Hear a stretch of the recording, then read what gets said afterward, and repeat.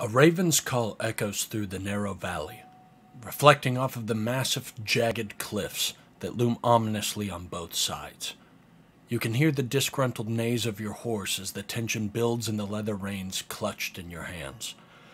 You can feel the electricity in the air as you look and see the rain approaching in a cloud-ridden sky, the darkened sky approaching with each passing second. I can't be out in open this long, you mutter to yourself. It's far too dangerous. And then you hear it. The low, droning sound of the Gilgillian Horde's warband horns, alerting the rest of the Horde to your location. Soon, they will be upon you like vultures on a carcass.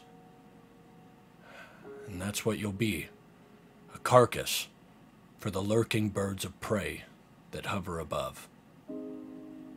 With a quick kick, your horse picks up speed as you do your best to get to the end of this narrow canyon and head for the tree line.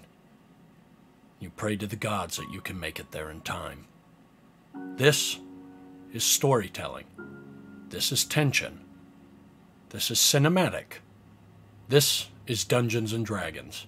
And this is Dungeon Hunter's Arcane Academy. Hi, I'm Trevor from Dungeon Hunters, and in this playlist I am going to give you the best tips I can as a Dungeon Master who is the Dungeon Master for Dungeon Hunters.